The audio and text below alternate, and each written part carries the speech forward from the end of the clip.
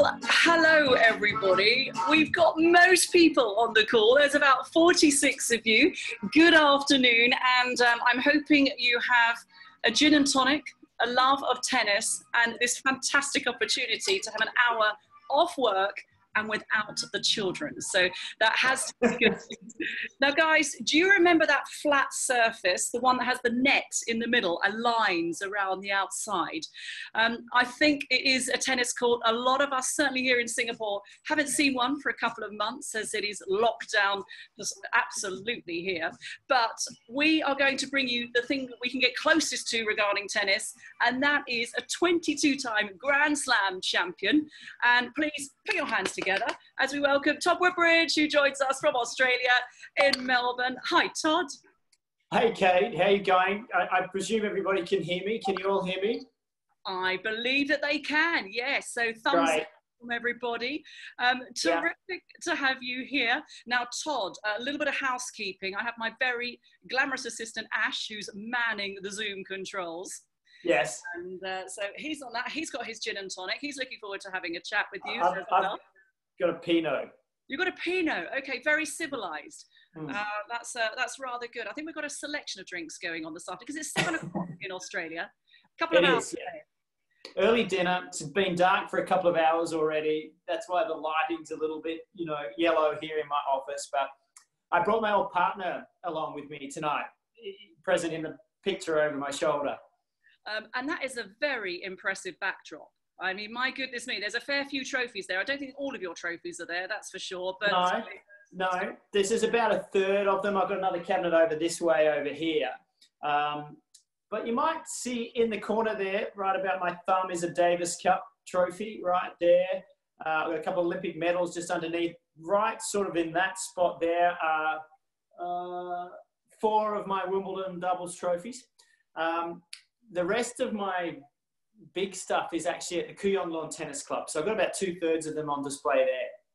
My word, 83 titles that you've had. And Todd, 10 of those came at Wimbledon, which I know holds a really special place in your heart. And for many of us that had the chance to go to Wimbledon, it's in a few weeks' time and it's not happening for the first time in, my goodness me, I can't remember when. You've got to be very sad about that. I am. I posted about like 8 minutes ago, I posted on Instagram a picture. I just saw this picture come up of an outside court looking back at the centre court with the ivy-clad, members enclosure, all of that, and thinking it looked unbelievable. I'm thinking, no, it's actually the first time I haven't been to Wimbledon since I was 16 years of age. So it's going to be rough. It's going to be really difficult. And I mean, as a little kid, I dreamt about going there. I never thought I'd really be able to, do the things that I've done there. But that was the goal. The goal was to go there. The next goal was to play there. The next goal was to maybe win something there. And then the final goal, I guess, was to see if you could ever become a member of the club. So those things I ticked along as we slowly went through, Kate. And you're a member of the club, which... Yeah.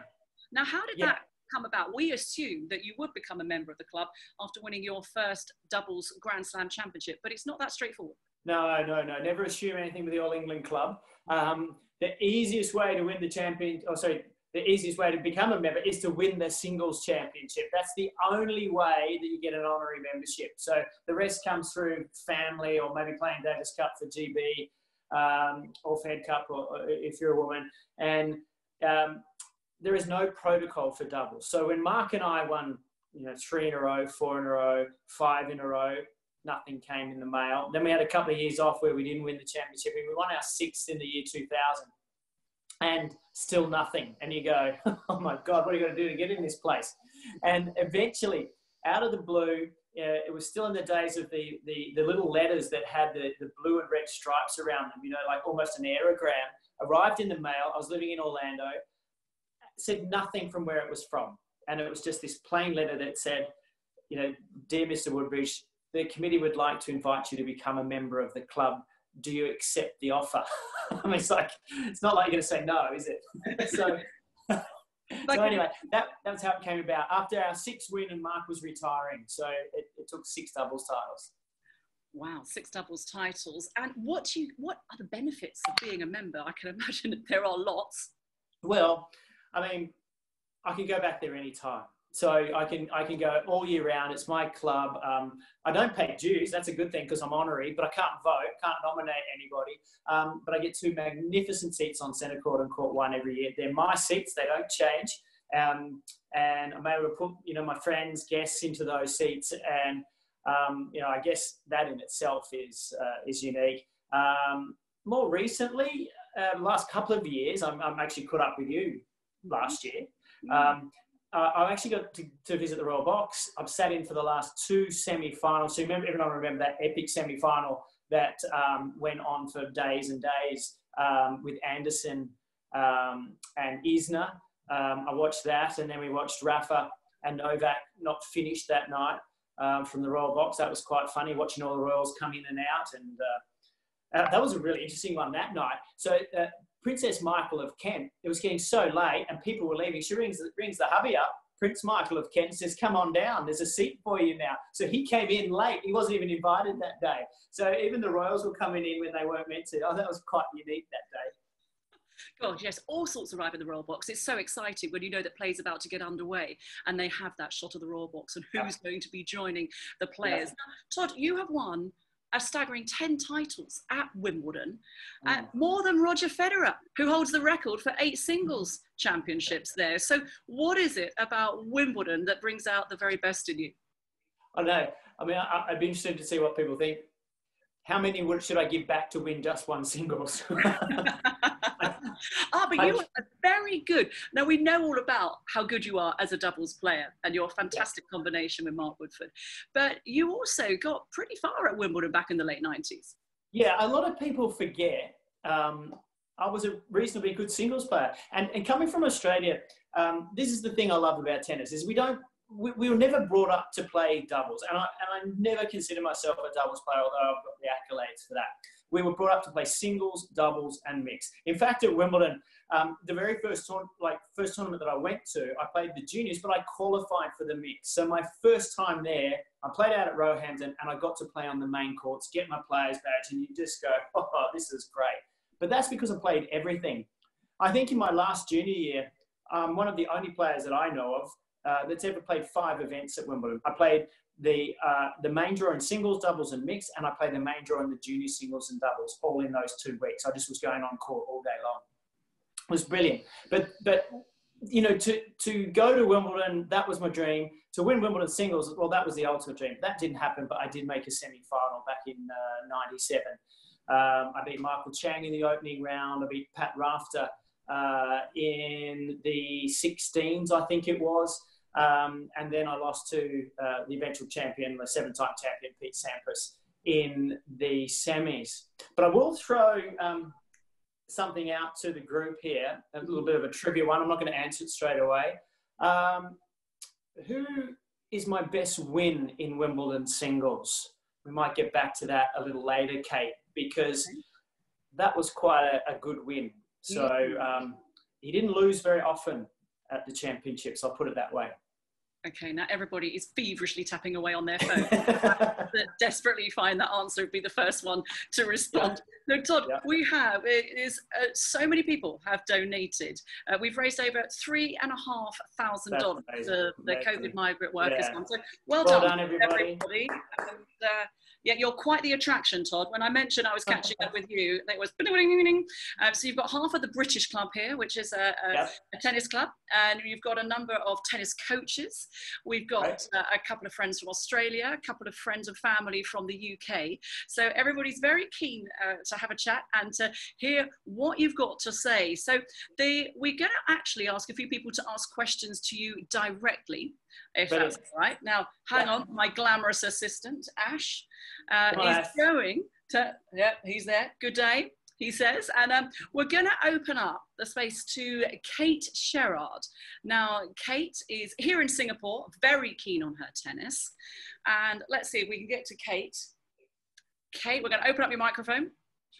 Okay, what's the question? I think you can hear me. Got you, Kate. Well, first of all, Kate, thank you for arranging for Todd to come and visit me in my home. This is definitely the most excitement that I've had in some months in lockdown. So Todd, my question to you is, assuming you came out of retirement, who would you most like to beat and on which court? Oh, assuming I came out of retirement. Yeah. I mean, there's only really one answer to that, I think, and that would be to beat Roger on the centre court at Wimbledon. Can you imagine getting out there and playing him? Now, that's a bit over the top, but to be able to do that, Federer, for me, is the greatest player that's ever played the game. He may not end up with the greatest record. I think Djokovic is probably going to pass him. Rafa is unique in the way that he goes. We've got the James Bond in Federer. You've got the bull and the tenacity of Rafa. And then you've got that little quirkiness of Novak. But no one has been more fluid and graceful and move as well. And really, in my opinion, has been better on every surface. If Rafa hadn't won, 12, 13 Frenches, Roger would have won 4 or 5. He would have had a better record than Novak on all of those surfaces. So there's always if, buts and maybes. That's a little bit of a chat about those three. But if there was ever a match that you'd want to play, I could probably even lose a tight match to Federer on centre court and still be happy. Okay, thank you. A very good question. And Roger Federer, you called him the James Bond of tennis. Yeah. Is he as nice in person as he comes across when he's on the tennis court and after you get to have a chat with him and the post-match interviews on television? 100%. He is exactly like we see him in our interviews when you see him chat. He's quite mischievous. I've never really come across a champion like him, and I've met a lot of them, in tennis in the locker room, prepping for matches, who actually is as relaxed as he is. He just takes everything so coolly. And I think that's one of the reasons he's, so brilliant and had such longevity. He doesn't seem to get uptight about things. So he, and he's like James Bond. It's all, look at the people that sponsor him. It's about champagne. It's about chocolates. It's about Mercedes-Benzes. It's every brand in the world that every athlete wishes that they could have, That's the way it goes. He's a Mercedes-Benz and I'm a Kia. That's how it goes. Oh, Rafa's a Kia too. I shouldn't say it like that. Yeah. And Roger Federer, I saw a program on him last year, and he was climbing the Swiss Alps with Bear Grylls. I mean, is there anything the guy can't do? And he's 38, Todd. I mean, Yeah. some of us here hope that we can still attempt to play decent tennis. What does he have to be able to win at 38? Well, this is going to be like, if I can take a step forward just for a moment on that, Kate, is that what we're all going through right now with this COVID thing, I just wonder, though, if we may have seen the end of him winning these big events. I think, he should have won Wimbledon last year. He's had match points and lost it. That's his best chance of winning a major, I think, at this point moving forward. He misses this year. He comes back at nearly 40. And I don't see that he can sustain 7 matches. If they're best of 3 sets, yes, but we're not going to do that. So that's the unique thing about what's happening right now, is that with COVID, in tennis and the records, if you look at the records, amateur tennis started in 1969, and all of the records up to that point were very important. And then we had the open era up until now. I think we're going to have post-COVID records as well, because I think this has put a real line in the sand about maybe that discussion of who's the greatest. Can Roger win again? I think it's going to be really, really hard for him. It's a great shame that there aren't any tennis events this year, majors. I mean, you talked about the French potentially being postponed. Wimbledon has been cancelled. But Todd, there is an event taking place in the UK at the end of June, and it's a Battle of the Brits that's organised by Jamie Murray. It's going to be behind closed doors. So talk us through, how are we going to liven up the atmosphere when there are no crowds? Judy will do that, that's for sure. Huh? Judy Murray will get in there and do some Dancing with the Stars and all sorts of things like that. I'm sure she'll shake it up for us. Hey, you've been on Dancing with the Stars, so you could pop up. Sorry, that wasn't a segue for that. I didn't mean that.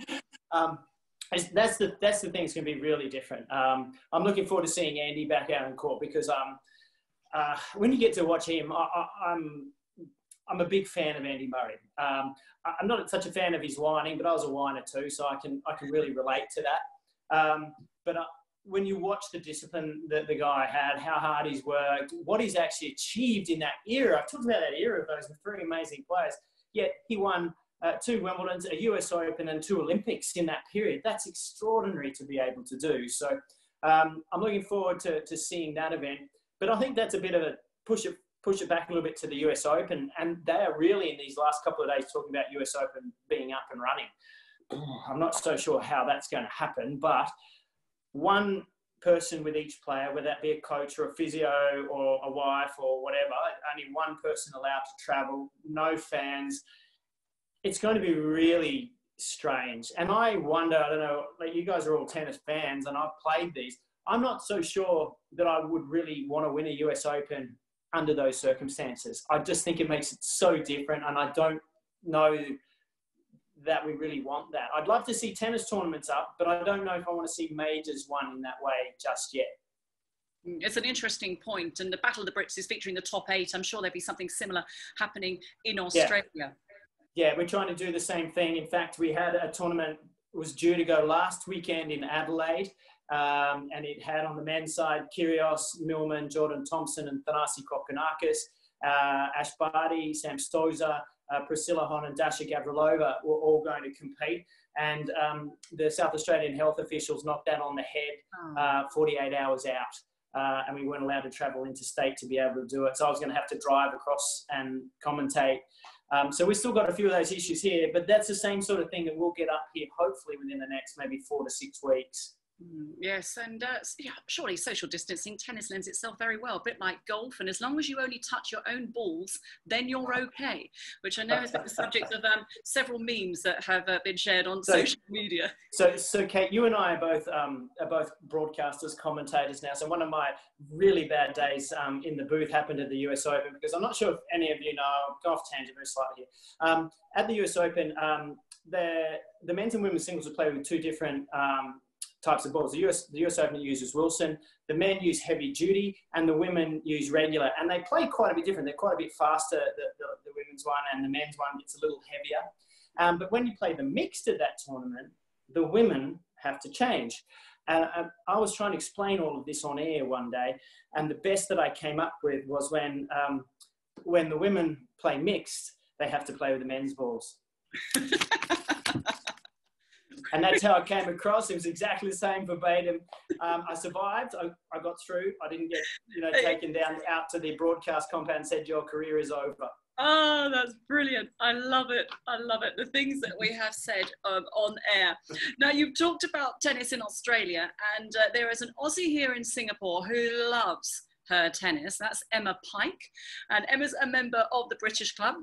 Very useful, not just with a tennis racket, but also a squash racket. And Emma, your chance to ask Todd a question. Yeah, thanks, Kate, and thanks for putting this on. And hi, Todd. Yeah, Emma.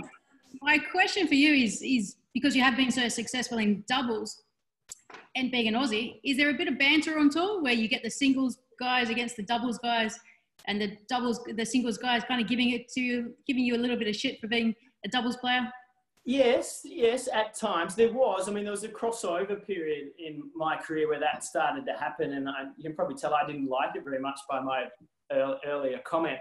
But I can relate to one match in particular. I played a Davis Cup match for Australia with Mark Woodford. Gosh, the year must have been about 97 or 8, I think, and we played the United States in Washington.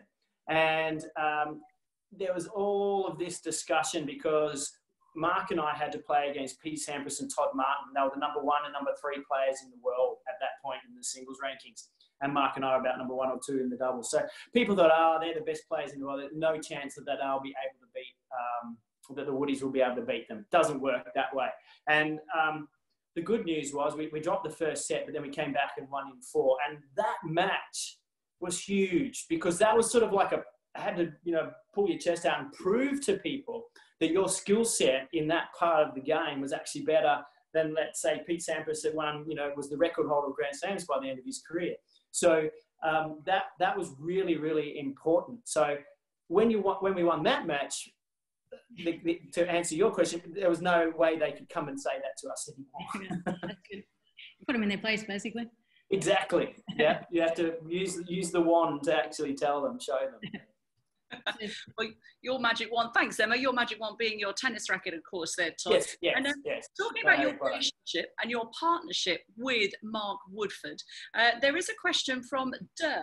And if Dirk is joining us this afternoon, he did say he had to go to work earlier. So hopefully he's taking a break from shitbroking and he's able to join us this afternoon. I know a few are trying to slouch off work that little bit earlier.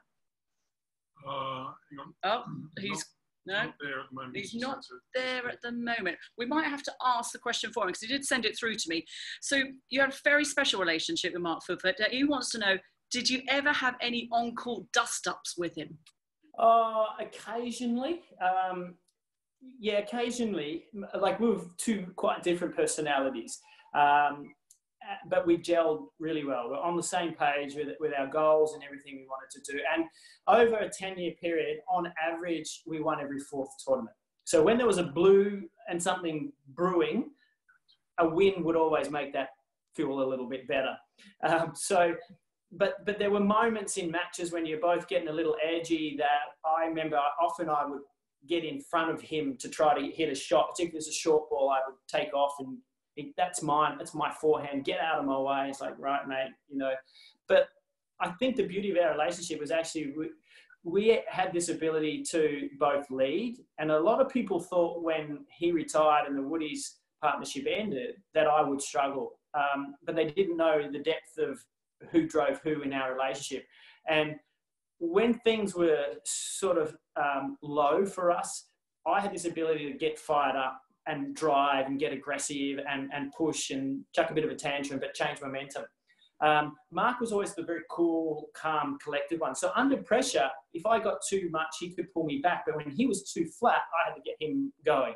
And so that whole relationship and personality thing was all really important to us to be able to be as successful as we were. So the blues were not major. So that's a good thing, you know, but you still have to have a bit of friction to drive each other. Yeah, it was interesting to see how well you complement each other. But were there any matches where you went, oh, I would have won that had it not been for Mark at that point? No, not really. That was probably the other Kate. It was probably more like, had we have not had that, we used to struggle in early rounds, first rounds, early rounds of tournaments. We, in fact, were down match point. First round of the US Open one year, went on to win the tournament. That was sort of the things that were really good for us, is that we actually had the opposite to that effect. So we were lucky. Okay, fantastic. Dirk, he has joined us now. He has managed to sneak off from shipbroking. So I hope that answered your question. G'day, Dirk. Todd, get fired up on court. Sounds like something Obama would say. I like it. Now, Fiona, also a member of the British Club, she joins us this afternoon. I think Ash is working his way down the list. Oh. I've got Fiona in the bottom left here. Go, Fiona. I've unmuted myself. Hi there, Todd. I was just Googling to see what age you were because I did actually see you win in '93, I think, at Wimbledon. Yep, first year. Yeah, I think so. And I used to love men's doubles has always been my favourite. So I remember queuing up for Wimbledon with all those people in the long queues trying to get in with the rabble. Yes. I just wanted to ask because you would have been a schoolgirl back then, Fiona. It's nice of you to say that, but if Wikipedia's right, I'm actually a little bit older than you are. I'm pleased to say still playing. And I like a lot of the girls on tonight, play a lot of ladies doubles. And I wanted to ask you, because you just mentioned about being in one match point down and then going on to win. Yes. And I was going to ask about when you're playing. So, for example, you play the first set and maybe you win quite comfortably. And it's keeping that momentum going because typically you end up losing the second. So how do you keep that, you know, and you think, oh, I've got to play a third set and hopefully you win in that third set. But I find situations where you win comfortably in the third and then you lose the second. And then you're saying, come on. So it's all about, well, there are several parts to that. But the real thing I'm hearing from you is about momentum and how you hold and keep that momentum. So what you have to do is when you win that first set, often you'll go, oh well done, geez, we played great, didn't we? And everything drops. So what you have to do is, whether you change ends and have your drink and towel off as you would in Singapore for sure, it's about then talking to your partner and actually owning up to that fact that here we go, this is going to be our normal thing where we drop our bundle and lose concentration. So you get to each other, you talk about it, verbalize it and say, I think I'm losing my concentration. When that happens, that releases a bit of the nerves and stress and pressure that you would start to feel.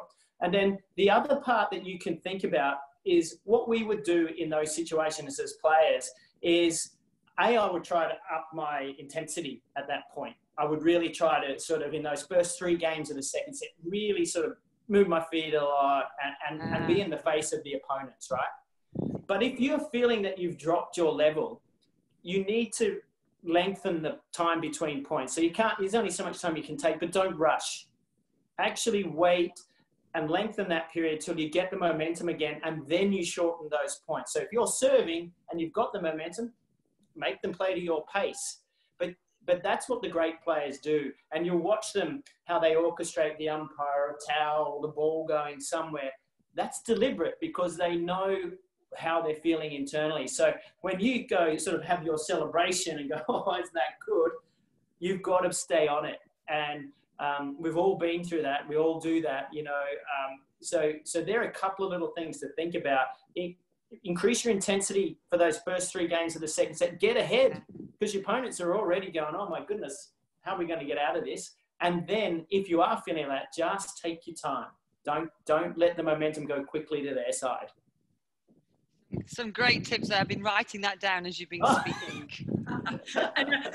Thank you, Fiona. I think half of the tennis teams at the British Club have just been writing all that down. And we're going to see, like, after every first set, everybody's going to be going hyper. Leaping up and down. Everson, our tennis coach, is also on the Zoom as well, so I know he'll most likely be nodding in agreement and thinking that's excellent advice. So Todd, you are a superb tennis player, and we are now going to invite not quite such a good tennis player to ask you a question. That would be Will Jelf. Now Jelfie, my lovely, you've managed to also nip out from that last Zoom call to join us this afternoon. What's your question for Todd? Thanks, KB. Hi Todd, how's it going? Good. You just got some great advice on how to maintain momentum, but I want to ask you, as someone who's the greatest doubles player ever, going right to the other end of the spectrum, where I am, for some truly terrible doubles player, have you got any top advice, top tips, please? Any would be welcome. Oh, can I have a bit more input about why you feel like you're that bad? Well, I guess I'm talking about sort of inter-family rivalry, you know, me and my wife versus my brother and sister-in-law. I see it simply as a game of singles tennis with someone else on the court. Right. Oh, man, I could get into all sorts of trouble. I don't know where to go with this one. But here's a couple of things that you might be able to use, not necessarily when you're playing with the family. But one of the great things about playing doubles is it's not about me. It's not how good I am. It's not how good a shot I hit. It's not the ace I serve or the winner I hit. It's how I set my partner up. So here's a way for you to really win. If you can get something in the nice part of the court, set the misses up for an easy put away volley. I mean, the world's your oyster. And you might laugh at that and think, but that's how I think. As a pro, I set a return up so that my partner can knock the volley off at the net. I serve to a part of the court so that, again, my partner can get that volley. And so it's always about a little bit of planning and working in a combination. So, that's that part. And then the next part's communication, which between married couples on the court can sometimes be quite difficult. But communication is the key, making each other just feel as good as you can. I played with my sister-in-law. Her name was Nicole Bradkey. Some of the Australians out there would know. Nicole Bradkey. She made the semi-finals of the French singles in 1988 and was a Wimbledon mixed runner-up, won the Australian mixed. So very, very good player. And I ended up playing a few times with her. And because we were family, I had to play the backhand court. It was not my side. And we were playing Wimbledon one year, and I was having a lot of trouble making returns on break points. She was giving me 1, 2, 3, 4. And in the end, she just turned around and said to me, would you just make it? And I never made another one after that. So, that communication and being nice to your partner can also help. Right, so that's a good note to you, Jelfie. Be nice. That's lesson number one. The next time you're on the tennis court. Yeah, the one last one, Kate, is if you're not going so well with that partner, just get a better partner. Noted. Thank you very much. Oh, Claire will be looking for a new husband very shortly. Then. Look forward to that. Okay, thank you, Will. Jelf, excellent to have you along this afternoon. Jelfie will be hitting that tennis court. We all will. We're desperate to play golf here in Singapore. Todd, and tennis. Back on the tennis. Oh, even and that too, actually. Both golf and tennis. We're not allowed near either of those sports right now. We got a question in as well from Perks. So this is Andy Perkins, who lives on Super Sentosa. And Perky, what's your question for Todd? Yeah, hi there, Todd. Hey, I would like to know if you could pick 3 players, past or present, to make up a social beer sort of friendly doubles game. Who would it be and why? Oh. I'm probably verging down the sort of banter, better beers as opposed to, superb tennis. Yeah. Let me start by saying, as a young kid, I had the most surreal experience, and it answers this question, but we'll get to another time. I was 18 years of age. I just got my driver's license. I grew up in Sydney. John Newcomb was sort of helping in a way, and he said, come over to my place and we'll work on your serve, as John Newcomb does. And so I drive over to Nuke's place, the other side of Sydney. I get to his house, got a beautiful court in his backyard. We do a few serves and things. He says, I've got a couple of mates coming over to play some doubles. Do you want to join us? And I said, oh, yeah. And I said, who are the mates? He said, well, I'll play with Tony Roach and you can play with Ken Rosewall. And and can you imagine? I'm 18 years of age. I've got these absolute legends, and I played doubles for 2 hours on John Newcomb's backyard court. That still is one of the greatest days of my life. To get to the point that you're making, though, I didn't really get to play much with Rod Laver. I'd love to play with him. Mansour Barami, if any of you have come across Mansour, the trick shot artist, he's highly entertaining and great fun and makes tennis now for me so enjoyable. He would be brilliant. And then it's interesting. I don't know who else I would pick. I've actually become quite a good mate with Goran Ivanisevic. I feel like I've connected with him. I didn't get along with him at all when we played. Post-play, I think he has actually shown the world who he really is. And he's a fun guy, good entertainment on the court and off the court. So it's a bit of a different group than maybe what you'd expect. But for those reasons, that might be who I'd pick right now. Okay. Great, thanks. Good question, Perky. Thank you very much. Todd, who was horrible to play against? Andre Agassi. Really? Because tennis is all about matchups and how you go against a certain person's style, your strengths to their weaknesses, vice versa. And my game style to him was chop chop. Everything I did, he just did so much better. So it was so hard for me to play against him. Every other great player around those times, I used to win sets off. I had wins over, Courier, Stick, Krajicek, who else? I'm not going to say one other because that's in that question that I asked earlier. But multiple top 10 players at their best. Agassi, I couldn't win a set. And so that was quite frustrating. He wrote a very good book, didn't he? Have you read it?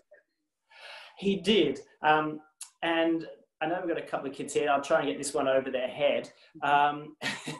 But there's a great story that I have in his book. He was having troubling times with taking a few tablets.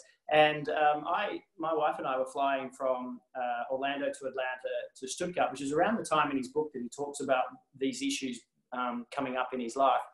And he played Malavia, Washington, and lost the plot at that tournament. But I got on a business class flight with my wife overnight, and it was really sort of strange because Andre walks on, and he never flew commercial. He always flew privately. And he gets on, and he saw us. There's not many there, and he sat next to me. I go, "G'day, mate," and we chatted. And he chatted for about 3 or 4 hours. To the point, I'm sorry, mate, but I need to get some sleep. And he goes, yeah, sorry, of course you do. And I got a little bit of sleep. woke up and he said, well, I'm so sorry, I kept you awake all night. I've got a couple of sleeping pills for you if you need to, you know, get in and get a good sleep before we start the tournament. I said, no, I'm okay. He said, no, take him anyway, just in case. So we put him in our little sidekick, and that was all good. And 2 weeks later, we finished in Paris indoor. We're flying back home again, and Tash and I couldn't sit next to each other. So she decides it was a daytime flight to take one of the sleeping pills. However, it wasn't a sleeping pill. And she had a massive reaction to this pill, to the point where none of it went well. I had to wheelchair her off the plane eventually. We had to put her in a hotel in Atlanta. She slept for 14 hours straight. So it did eventually work. And I had to ring him up and said, mate, I think you got your Saturday night pills mixed up with your sleeping pills. And in the end, he agreed no, I think it's just a reaction. But that was all around the time in that book, Kate. So that was an intriguing story that never made it to air, just to hear. Sure. My goodness me, gosh, was Tash dancing up and down the aisles on that plane? She could see through the floor, and she had a large hand, and she thought that I didn't belong to her anymore.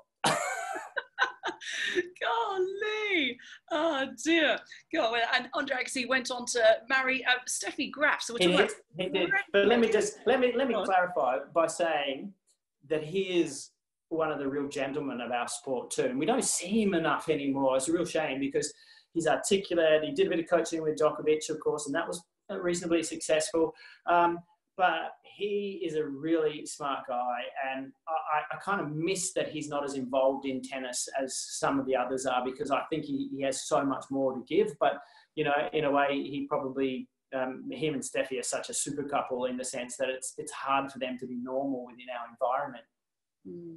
Yeah, they're amazing, isn't it, to think that they actually got together after both winning Wimbledon the same. It's a little different, I've got to say. You wouldn't have thought it at the time, you know, no. Back in the early 90s, you wouldn't have paired them off together. No. But obviously very happy. Now, while we're talking about the big stars, and in the same company as yourself, Todd, out of the top three, so you've got Novak Djokovic, Rafa Nadal, and Roger Federer. Who would be good value on a night out? Oh, well, if you're vegan, vegetarian, or that way, like that's Novak for you.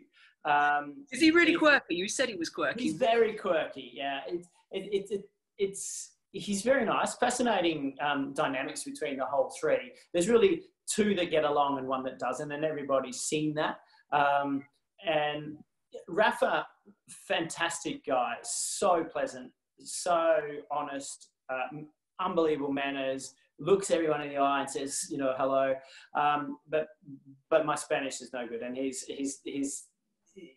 it has to be Roger. You know, I've been lucky. I've interviewed Roger quite a few times for some corporate events, and he just sits there and just lets you into his life, everything about his life. And for that reason, it's complete openness. And I think he's the most entertaining of those three on a social level. Okay. There's a question that's come in from Robbie, who can't answer the question, but he did want to know that as Rafa is so superstitious, is he aware that he's that superstitious, and that those watching on television when he's doing this, is he annoyed that he's so superstitious as well? Yeah, he's aware. He's totally aware. And, you know, most athletes do those sorts of things. And it's about routine and rhythm, and that's why he does them. And you know, it's about mental strength for him too, because people have tried to throw him off. People have tried to kick his bottles and throw balls down the end and change all that rhythm, but he's too smart for that. So I think for Rafa, he's unique. These guys are so different mentally to anything that we've really seen in most sports. To be able to, you can have champions do it for 1, 2 or 3 years, but these guys are doing it for 15 years. Yeah. That hasn't been done before. You've got to think about Bjorn Borg as an example. You know, he was gone before he was 30. Pat Rafter was gone at 30. There's so many of the greats that never made it with what these guys have been doing, particularly Rafa. Yeah. Are Roger and Rafa good friends? Is it a forced friendship, or is it genuinely friends? No, that most definitely. I've always found fascinating, like charity-wise, they've helped each other out very, very deliberately. To one's done something, I'll do that for you, and it wasn't always like that. You go back to other eras. For example, Jimmy Connors, he's got a great book too, sitting over there. He was so different to the rest of it. He never, in fact, joined the ATP, which is the Association of Tennis Professionals, the only player never to become a member of our association. So that meant that whenever he went to tournament, he had to pay an entry fee, but he never joined it. And so he was a complete loner within that community. So these two guys have never been like that. And, these eras are very different. The era, Kate, when I first went to Wimbledon, was a very different locker room to the era that you have now, to Federer coming up and talking and high-fiving everybody along the benches and whatever. I went into a locker room where Ivan Lendl, Boris Becker, Pat Cash, John McEnroe were all there, and they did not speak to you when you were young. They tried to intimidate you. That's exactly how it was, and it's very different to that now. Even Pete Sampras in my era was, one day he'd say hello and talk to you. How you going, Todd? What's going on? How's Natasha? The next day, he didn't remember my wife's name and wouldn't talk to me. And they're the games that get played behind the scenes. But this group, very different to that. And it's fascinating to actually have watched the locker room evolve. Wow, that is very interesting, because when you think, so if you've got the men's semi-finals at Wimbledon and the first semi-final goes on for 5 hours, it's one of those epic matches. And so the next semi-finalists are sitting there waiting to walk on the court. So are they actually hanging out in the locker rooms together? Yeah, there's one over there and one over there. In Roger's case, he'll be sitting in front of the TV and chatting often to an opponent like that. That's how he is. He draws them in a very different way. He doesn't beat them up mentally in there. He brings them in and softens them up and makes them close. So I'm sure they're all parts of their strategy in a way, but yeah, it is uniquely different like that. I qualified for Wimbledon for the very first time in singles when I was 17. My very first major or singles match was on the centre court. I played against the defending champion, Pat Cash. I'm Australian, Pat's Australian. He knew I'd qualified. He knew he had to play. And in those days, there were 3 locker rooms. There was seated locker room, middle, if you like, and the low end. And I was in the low end. So I was brought up into the seated locker room to be able to walk out on the centre court. He never even said hello. Never acknowledged that he knew me or that I was Australian. And those are the games that you had to play. Now, he was never not going to beat me. I was 17 and he was the defending champion. But they're the lessons that you learn about the mental side of the sport as well. I once played Ivan Lendl around the same time, a year or so later. I qualified at a tournament. And I walked out. There was the Lipton in those days in Miami, the big tournament there. And I've walked out to play the world number 1. I qualified again, and I've walked out to the coin toss, and Ivan is there on the other side of the net, and he looks at me and goes, "Hello, I'm Ivan. What's your name?" And it's like, did he not look at the draw? And I said, "Oh, hi, I'm Todd." He says, "I've got a dog named Todd." And I was like, oh. So I had no chance. But that was that era. That's how they went about it. Oh my God! Did you find you were serving throughout that match and standing there bouncing the balls, going, "Oh, he's got a dog called Todd. This is great." Yeah. I just thought I actually felt like he was calling me a dog. So I had no chance. Go chase the ball that I'm going to hit all around the court. So yeah. Oh wow! Yeah, Ivan Lendl does come across as rather surly. Well, certainly somebody who's not surly, and this is my brother-in-law Tim, who is in England, who is a big tennis fan. And Tim, your question for Todd. Hi Todd, and lovely to see you. I'm coming from sunny Sutton, near Newcastle, which I gather you know quite well. A good friend of mine, Simon Wilson, who I gather you know the Wilsons, but that's another story. Can I ask you, with regards to the era that you played in, and you sort of bridged both eras. If some of the players from the 80s were to play, or the 90s were to play against the players today, do you think the result would be very cut and throw. It would be very shut. In other words, the players of today would beat the players of yesterday very easily, or would they adapt? Good question, Tim, because it depends on what racket you put in the hand and what string. And for me, more importantly, it's all about the string. So you'll all have a really nice poly thing in your rackets right now that gives you some extra spin and a light frame.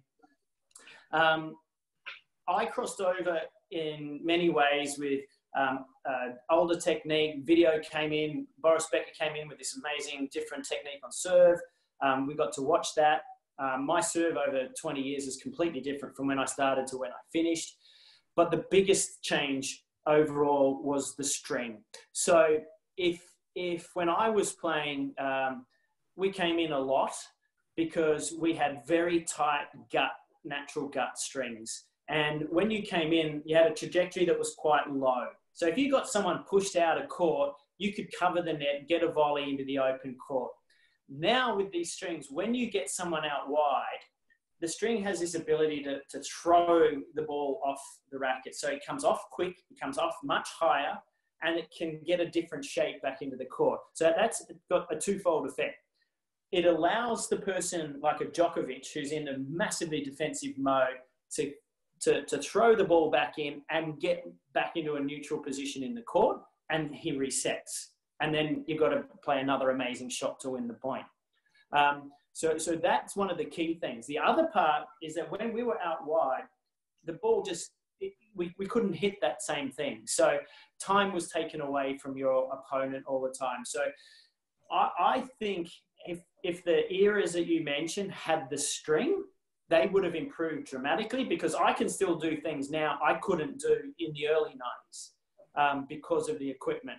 And all of those champions had great hands, great skills. They would have found a way to get there. Plus, let's not forget, the greatest champions are the greatest competitors with the greatest minds, and they still would have been able to do that. So that's where I see that game changing. The other thing is the string has made everybody a better server.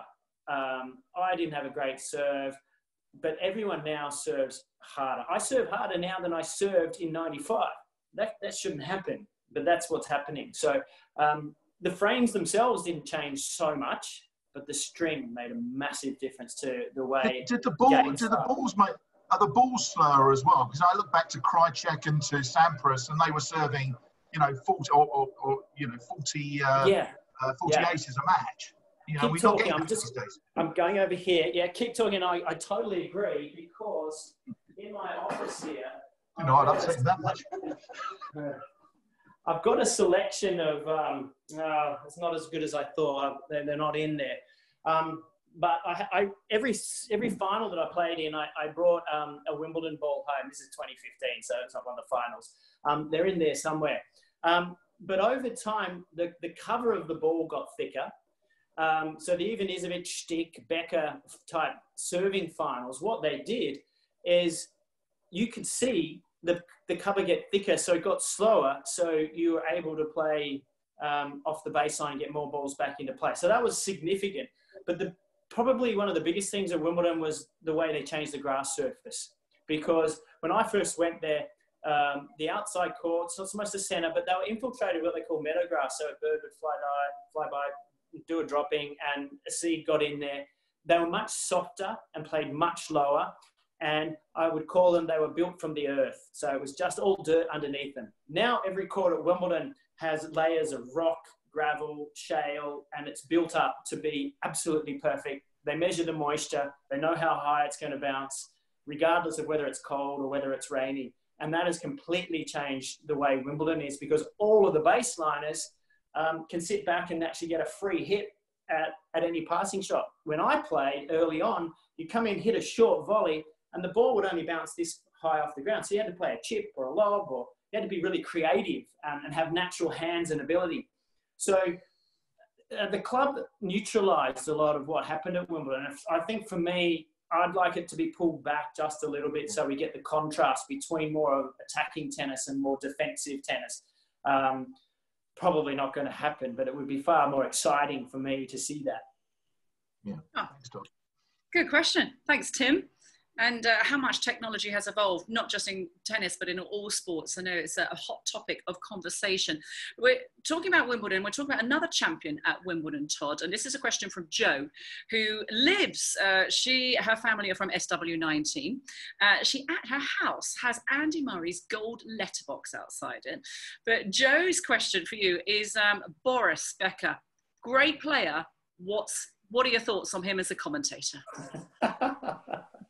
I've got to be careful. We all live in a glass house of commentary, Kate. And I know that very well. I know that. Is that the letterbox in up in Scotland that you were talking about? No, because he's got one outside at Wimbledon as well, just up right. Church Road. Okay. Yes, I've had my photo with his one in his hometown. Boris is a brilliant panelist. When you can get him to articulate the things he went through, what might happen and all of that. But I have commentated a few times with him in the box, and he's unpredictable. Because in commentary, one of the really important things about a good combination is like, you're right here in my box there, Kate, in this Zoom. And if we were in the box together, we would be working off each other visually to know, this is mine, you go, and all of those types of situations. Boris sits here over here, like going like this, and occasionally chirps in, and you don't know what it might be. And so, as a co-commentator, he's actually hard to work with. But at the same time, he's unique, and occasionally it's a pearl of wisdom that comes out. But it's a different scenario. I'd much prefer him when you have a host that can actually draw all of the right stuff from him. Yeah. I mean, you get to work, I know as a commentator, it's not the same as being on centre court or on the Rod Laver court, but you do get to work with some great commentators. So Hemmon's very popular, but John McEnroe? Yeah, so I'm fortunate enough here in Australia the last couple of years now. I've worked with Jim Courier for many years with Channel 7, and now I work with Channel 9. And we've had both McEnroe and Courier. They couldn't be more different. When you work with Jim Courier, he's very much like the way he played, and all our personalities tend to be that way. So prepared, everything's talked about. We have our own production meeting before we go to air between the two commentators, or three of us. I generally lead with him because he's a former world #1, so I sort of steer the coverage. When we go to breaks, I'll ask him what he wants, what he's seeing, what I'm seeing, and then I'll lead to that. When you work with John, I'll ask John, anywhere you want me to take you, mate? No, we'll just see what happens.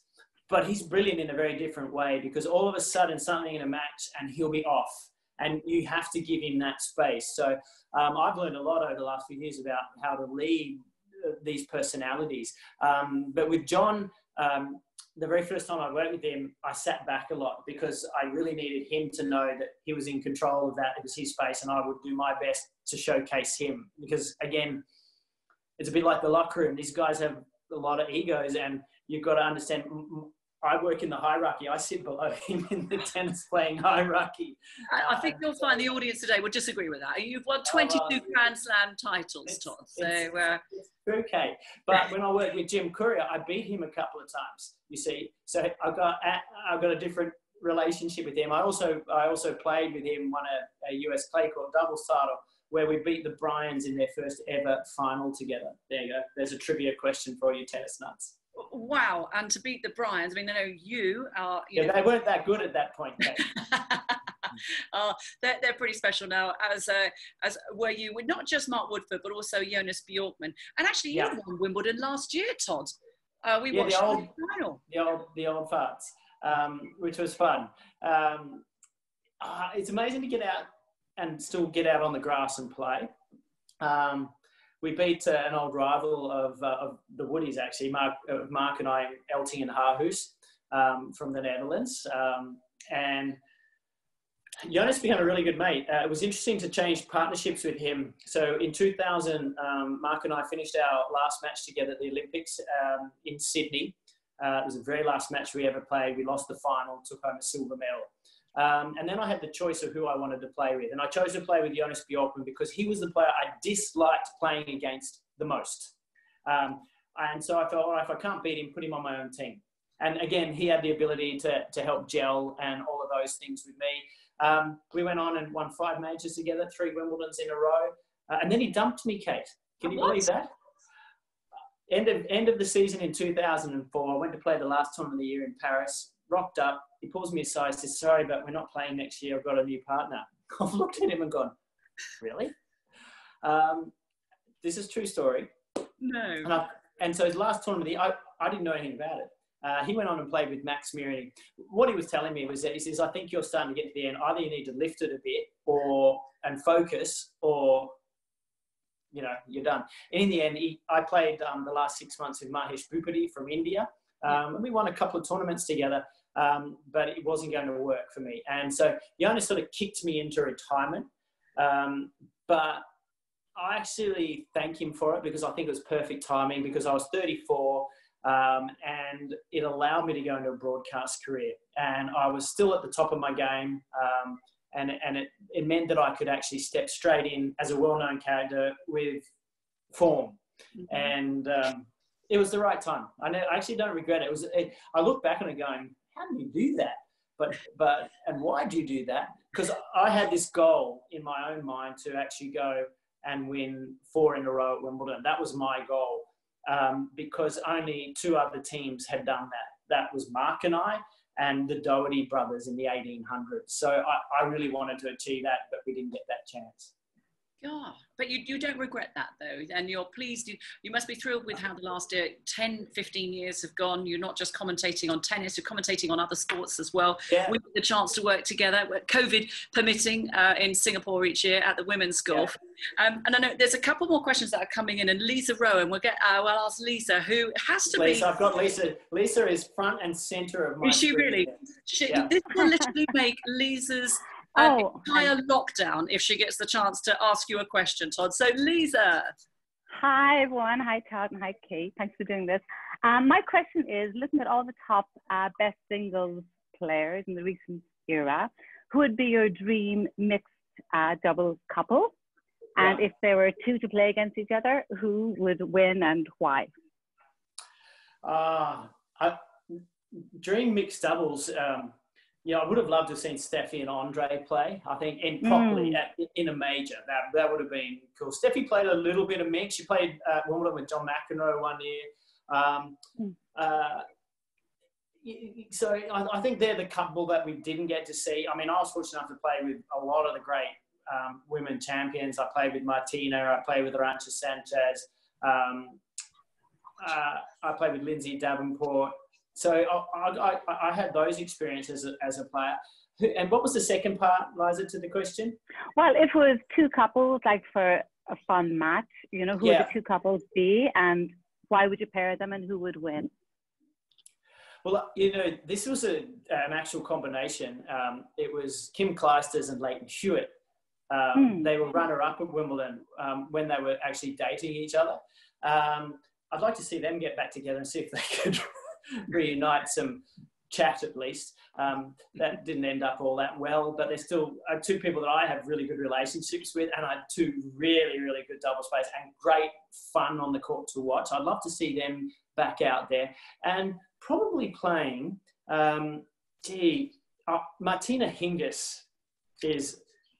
I love watching her play. I think she's one of the greatest doubles players, men or women, that's ever played the game. For size, height, weight, ratio, she is brilliant. And I'd put her maybe with John McEnroe, because you'd have 2 of the most skillful hands, and technique isn't perfect with them, but my goodness, are they creative. If you think about what McEnroe could do with the ball and what Hingis does, I think they would probably be close to unbeatable. Could be fun. We could arrange it, right? They'd still get out there. We could get those 4 right now, and they would play like such solid tennis. Yeah, it'd be good. Thank you. Lovely. Thank you, Lisa. Thank you. Good answer once again, Todd. We got time for a couple more questions. And Julie is keen to ask you a question, Todd. Hey, Julie. Hi, Todd. Thanks so much. Pleasure. Interesting. My question was about your career just going back, who was or were the most challenging opponents that you faced? And why, please? Well, usually in Singapore, I'm sure you all know some Dutch people, because they're always in shipping or something or other, and you would all come across them in the clubs. Jaco Elting and Paul Harhus for the Woodies were the team that we really struggled with. And I guess they're like us in Holland. The reason is we won more of the big tournaments than they did, but we actually had head-to-head. They were in front of us, which really we didn't like very much at the end of our career. But part of that had to do with we would beat them outdoors. So all the majors are outdoors. We have wind factor and elements. So Mark and I were really good at lobbing and using those elements to create space. Jaco and Paul were very powerful. Both had really good serves and really hung over the net. And so when we played indoors, Mark and I didn't have the advantage of wind and left and right-handed service actions, and they would overpower us on that. So we played a lot of indoor tournaments at the beginning and ends of the year where they beat us. But when we got the right moment, whether it be US Opens and stuff, Wimbledon, we got them. So they were the really the hardest pair. And other than that, there wasn't a pair that we didn't feel like we could beat. We lost to people for sure, but we always, we used to have this little black book that we would put all our stuff in about how they beat us and how we were going to work out how to beat other teams. And that probably was why we ended up being as good as we were, because we actually believed we would find a way to win. So that combo was the only one that we really worried about. But we got him in a US final, we got him in a Wimbledon final, and we got Paul in a Wimbledon and a French final. So, you know. Very, very good. That little black book, Todd, do you still have it? I don't know where it is, Kate. It'd be somewhere around. I mean, our coach, Ray Ruffles, he used to have his as well. We'd all have our own ones. So they've got to be floating. Mark Woodford is a writer. He have piles of them in his house. I'm not so much. Okay. Now, this is the last question, but before we ask you the last question, Andy Martin, who joins us this afternoon. Now, Andy, I think we're going to try and get to you if we can, because I know that you would love for Todd to say some dear remarks to your mum. Thanks, Kate. Hey, Andy. Thanks, Todd. Much appreciated, mate. Really appreciate it. So my mum is 70. She's actually not very well at the moment at all. Hasn't been well for a number of years. She also played tennis for Scotland many, many years ago. But yeah, she's a huge, huge doubles fan. And I grew up obviously watching you play and watching her watch you play. So mate, if you could just give her name's Ailsa, nice Scottish name there for you. Yeah. Just give her a quick happy birthday, Ailsa. It's your 70th. Hear you're a massive tennis fan. Something along those lines would be massive. Obviously under COVID, we're putting together a little film for us. That'd be magic, mate. Got it. Yeah. G'day, Ailsa. It's Todd Woodbridge here. You find me in my office at home. I understand that it's your 70th birthday, and I will send you all my very best wishes. I have such fond memories of coming over to the UK. Got a couple of Wimbledon trophies snuck in the window just behind me there. So you're getting a sneak peek into my home office. I hope you have a wonderful day. Keep watching the tennis, and I look forward to hopefully catching up with you very soon. That's awesome. Thank you so much. You have no idea how I appreciate that. It's a pleasure. And Andy reminded me, because I could see him there like sipping away on looked like a Heineken bottle. So I played a Steiny, mate. It's a Steiny. Steiny. Because I played a lot of tennis in Singapore throughout my career. Very early, midway, I played the Heineken Open, Klang Tennis Centre, Singapore Island Country Club. So I'm very familiar with the old town there. Oh, wonderful. Great message as well. And yes, happy birthday to Ailsa. Thank you so much. So Todd, our final question. We're all chomping to get back onto the tennis court, but we won't have played for a couple of months. We're going to be a little bit stiff, maybe a little bit weak. What great advice do you have for us all here, certainly in Singapore, that haven't played any tennis, to when we start limbering up, getting back on the tennis court, what can we focus on to get us ready for our next LTS WIT season, mixed doubles, singles championships that hopefully are on the horizon? Well, I've just gone through the same thing with my golf. So yeah, we just brought golf back 2 weeks ago, and I've had a couple of hits of tennis. I think it's really important, don't push too hard. You really just have to ease your way back in. I had a hit with John Fitzgerald, one of my great Aussie mates, the other day, a major winner and Formula 1 #1 in doubles. And I kind of went for a couple of balls and tweaked my back a little bit. So it's a bit colder back here in Melbourne, but just take it easy, nice and smooth. Don't try and hit too hard. It's the old adage of smooth is power, smooth is placement. Don't try and force it. So the other part, which I'm very aware of, Kate, is the only real injury I had in my career was my elbow. And I hurt that actually at Queen's Club in really cold weather, coming back and trying to hit my serve too hard too quickly one afternoon. And that took me a couple of years to get over. When you get out there and serve, just hit, I don't know, 10, 20, really just roll the arm over just to get it back going, because that's the time when you really can do some damage. Okay, I like that. One more thing. For everybody going out and playing doubles, this is my doubles tips as well. Early in a set, particularly in the first or second games, you must go down the line with your return, okay? Doesn't matter if you win or lose the point, nice and firm down the alley. What does that do? It says to your opponent, oh, hello, they're going to be aggressive. It keeps your opponent at the net and stops them from moving a bit too much, okay? They get tentative. When they get tentative, they tend to give you more space. They move back a little bit, and then you can see more things and more areas to hit the ball into. That's one return. The other return I want you to use is the lob. And use the lob early, again, to create space and set things up. Be aware if there's breeze or not. You lob into the wind, you can't lob downwind. That's an obvious, but some people don't look at those particular things sometimes. But if you can get out and do those, it can really help. The other part about going down the line early is when you get to 4-all, 5-all, or 6-all, and you haven't hit that one shot, all you've done is go for safety. It's very hard to take a risk when the scoreline is tight. But if you've made that shot already in those first few games, then the court looks so much bigger, and under pressure, you can make whichever shot you want. Brilliant. I've got lots of... I love it. I love it. Now, Todd, what you've done, you've got us so excited about playing tennis, and we still can't play tennis. So okay. we're each going to get our own little black book, start writing in them, talking about, you know, we're going to lob early, we're going to hit down the line. I love that line. Smooth is power, smooth is placement. Okay, ladies and gentlemen who join us this afternoon, let's remember that the next time we are on the tennis court. But sorry for those of you that did ask a question. We didn't have time. We've just run over a few minutes past 6 o'clock here in Singapore. But Todd, thank you to you. We've raised over, $3,500. Thank you, everybody. I hope I didn't bore you to death. You certainly didn't do that. I know we're all inspired now. Before everybody goes, can I show you one of my most important trophies? You certainly can.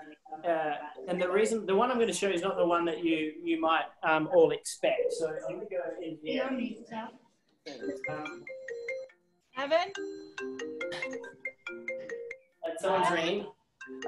So this is my Olympic gold medal from Atlanta. Where's my camera? You can see and then I can, in terms of some of the detail, and I can. Oh, we've got someone chatting on the phone there.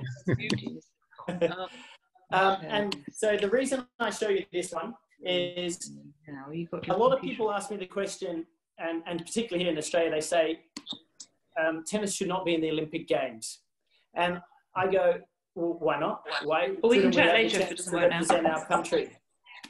And when I take this, I do these little tours with kids around Australia. I go to primary schools and promote our Hot Shots tennis. I take my medals, my Wimbledon trophy, and a Davis Cup trophy. And this one is the one that the kids grab.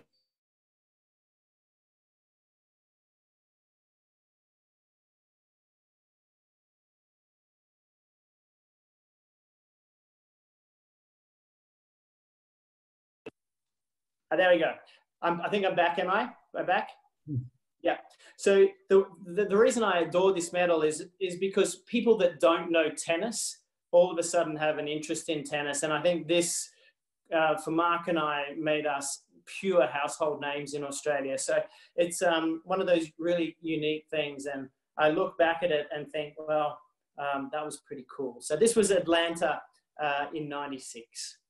Yeah, and Todd, I feel bad that we haven't actually spoken about that gold medal, because what an achievement it was.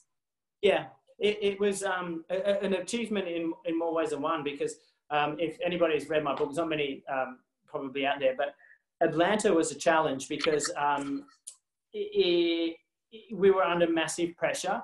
The whole country at that time had sort of like ticked a gold medal in the box for Australian medals. And that was and that's another reason why I love it so much, is that was the greatest pressure we ever played under. Because you're not doing it for yourself, just for your combo, you're doing it for the whole country. And that's why it is harder. There's no money on it, there's nothing. It's just about pure pride. And I think when I look back at that, getting through that was really, really one of the most great things that I was able to achieve mentally, because the Australian public expect a lot, and you have to present it to them. And so that was really an incredible moment.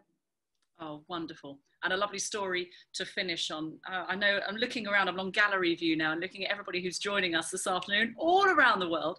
And actually what we would like to do is if Ash is going, if you can unmute yourself, guys, if we can give Todd a big round of applause, and we're going to all smile. Everybody smile at the camera. Look away.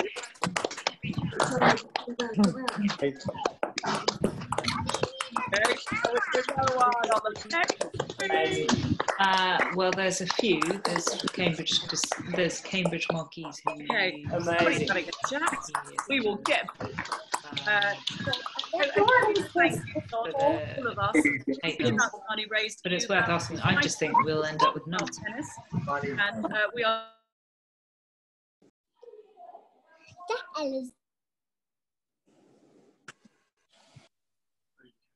Now, sorry, just to conclude, Todd, we do hope to have you here in Singapore post-COVID. You worked last year at the women's golf at the HSBC Champions. I'm hoping you're going to be back next February. Well, I would love to be. I mean, that's my plan. I want to be back, Kate. If you can make sure I get back on the team, I'll be back. And maybe we'll just have to tell our producer that, we've got to catch up with all of these people here in real life back at the club, so it can actually feel normal. That would be great, and I'd love to do that.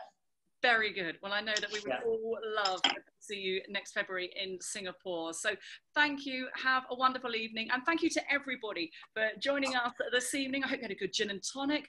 You've got your little book started with top advice and some wonderful stories from Todd's remarkable career. So thank you, everybody. Cheers. Bye, everyone. Thanks a lot. Take care. Thank you. Bye. Good. Thanks, guys. Thank you very much. Thank you. Thank you. Thank you. Thank you. Bye. Super. Thank you very much. Thanks so much.